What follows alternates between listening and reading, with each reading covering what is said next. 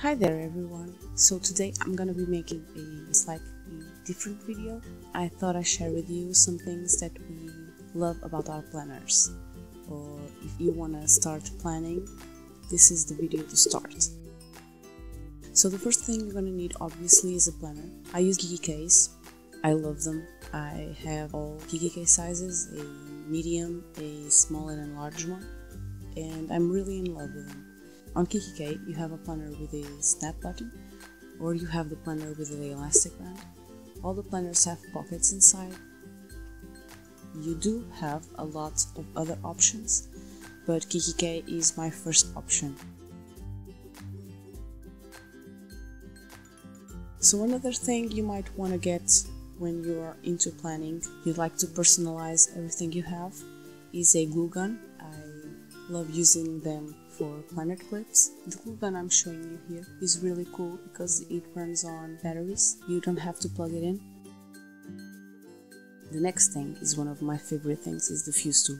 I use the fuse tool a lot. I use the fuse tool because we here in Portugal, we don't have a lot of things planner related. So I need some things like protector sheets and things like that. I've been using the fuse tool a lot on my planner videos. I also use the fuse tool to make the shaker dashboards that are the cutest thing. So if you haven't seen it, be sure to check out my DIY videos. The fuse tool comes with a ruler and two heads, one to fuse with and one to cut plastic with. If you're gonna get the fuse tool, you should get a proper cutting mat. Regular cutting mats don't work with the fuse tool because the fuse tool melts them. This glass cutting mat is pretty cool because you can cut on it and you can fuse on it and you can stamp. So the next thing is quite an expensive thing, but it's pretty cool, and it's the scan and cut. I use the scan and cut to make cutouts, planner clips. I use it to make dashboards. I use it to make a lot of things. You can do so much with it, not only planner related. You do have some other options. You have silhouette, but at the time when I was looking into them, I chose the scan and cut and I'm pretty happy with it. So now there's an amazing thing, and it's kind of a trend at the moment, and it's foiling things. If I remember correctly, it was the video when I set up my planner for the Christmas, and I foiled my planner dividers. I really love how they looked. I do suggest that you get some foil. You can use the foil with the laminator machine, but the best way to use it is with the Mink machine, because the Mink machine has settings that allows you to decide how much heat do you need. The foiling always comes out perfect. If you don't have a laminator, get a Mink machine. You have the Mink machine in two sizes. You have the small size and the bigger size. I am trying to get a bigger size right now, but it's quite an expensive machine, so I'm just waiting on it. For planner related things, you really do have to get a laminator. But if you don't have a laminator yet, you might be considering getting the Mink machine, because the Mink machine does both. You can foil with the Mink machine and it comes out perfect, and you can laminate with the Mink machine. The laminator is not as good as a foiling machine, but the Mink machine is perfect for both. Another thing I'm always using on my planner is the crocodile. So the crocodile is like this tool where you have two sides to make holes, one on the smaller size and one on the bigger size. Even though the crocodile was meant to put eyelets on things like paper or fabric, you can also use the crocodile to make the holes for your rings.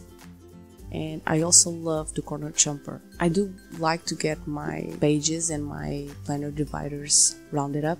I think they look better that way. When you get a corner jumper, you have two sizes on the same tool, so you'll get 2 for 1. I highly suggest you getting a corner jumper.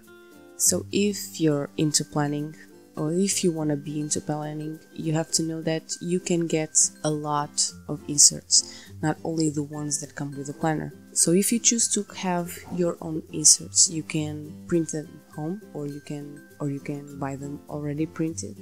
I choose to print them at home, so a paper trimmer is always handy. And this one to me is the perfect one because you have the trimmer tool and you have the scoring tool, and it's pretty amazing. It's not really that big, but it's the perfect size to cut all the inserts and everything being perfect and the right size. And you do have the ability to change the blade if it's ran out. One of my obsessions ever since I was a little girl is pens. I love pens, I love cute pens, that's my thing.